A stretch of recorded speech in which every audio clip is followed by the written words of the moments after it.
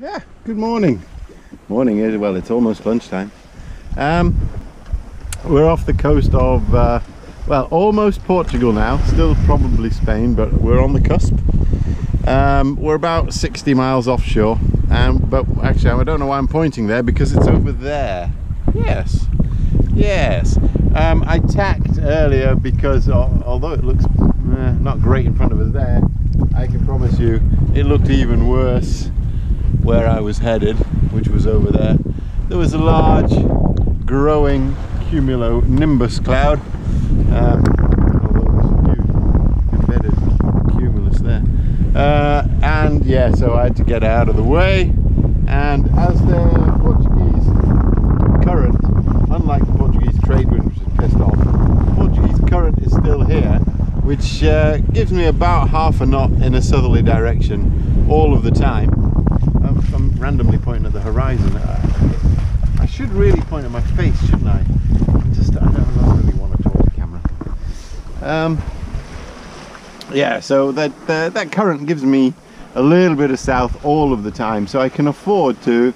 I'm not super close hauled, but I'm I'm comfortably on a close reach. Yeah, I can afford to take advantage of that current and still get a bit of south out of it. If we look on here, here's my heading is 098. My course over the ground is 001. So you can see that current's driving me a little bit. You bastard. What else is there to show you? Yeah, so I've got the boat trimmed to sail between 50 and 60 degrees to the wind, to the true wind. And you can see this here, where, you know, and I don't mind if it varies a little bit either way, and whatever heading that gives us, it gives us. So really we're being steered by the wind, not by anything else. I've just trimmed the boat, and if we look back here, although the tiller pilot is still connected, it's in standby mode. This, by the way, is essential if you're going to use a tiller pilot in any kind of weather, because they just jump off the pin, and when they jump off the pin, you're in the poo.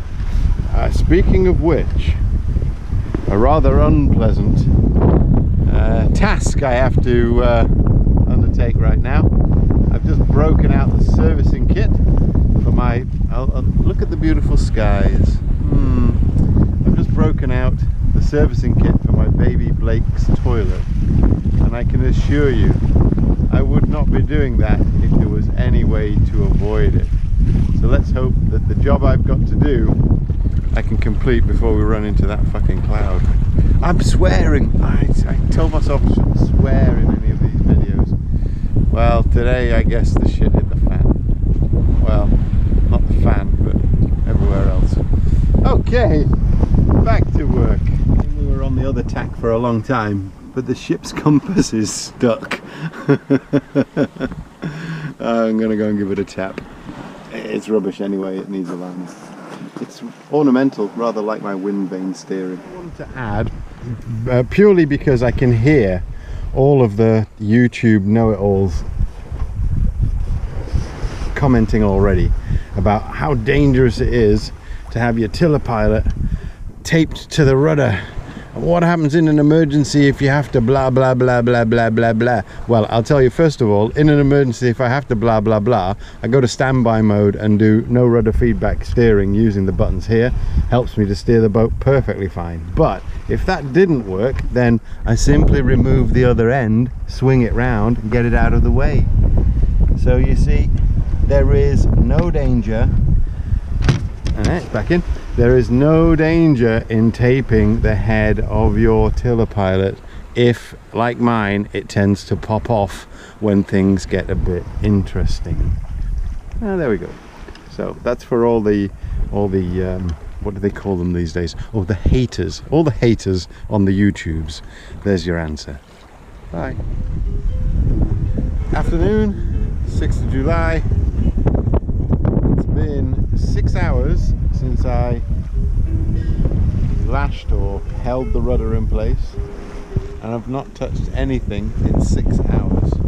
We've just sailed 50 degrees to the true wind the whole time. And we are again approaching the traffic lanes. that big growing Q nim in front of us there. That's a good sign, actually, because the traffic lanes are about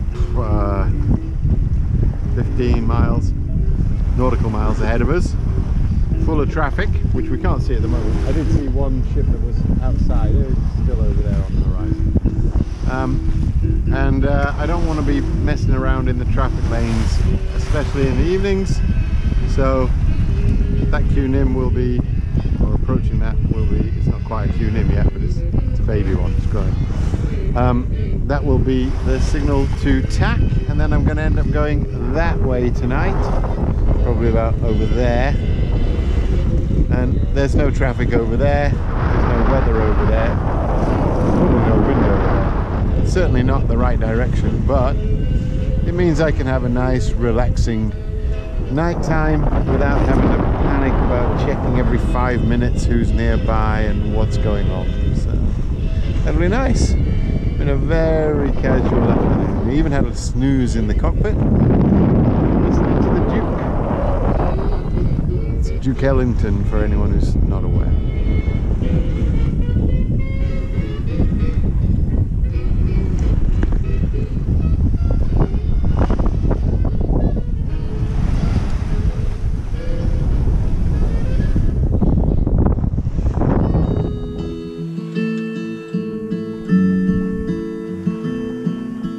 In my mind, I'm gone.